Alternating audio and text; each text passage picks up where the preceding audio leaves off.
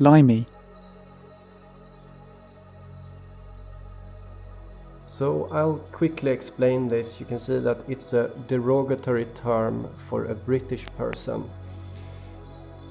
It's kind of a smearing, you know, and just like, so every word that has lime in it is in some sense connected to the philosopher's stone.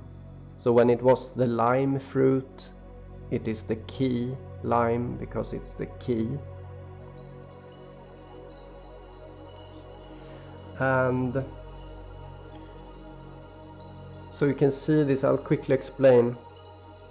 So smearing has to do with the anointment of Christ, you know. And you have the gaslighting. Gaslighting is when you destroy someone's reputation and you make them question reality. There are so many words for this. Gaslighting is also when you use a literal gaslight to burn on limestone to make it shine with a limelight. Then you have scapegoating, right? That's the ritual for doing this also. And you have vitriol. There are so many words. I just wrote some of them here, but there are a lot more of these words. Vitriol is the Rosicrucian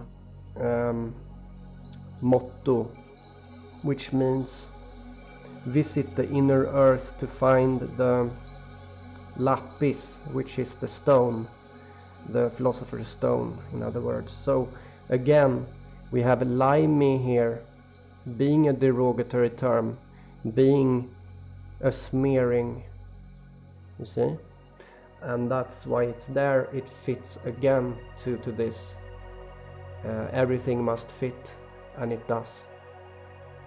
See you another time. Limey.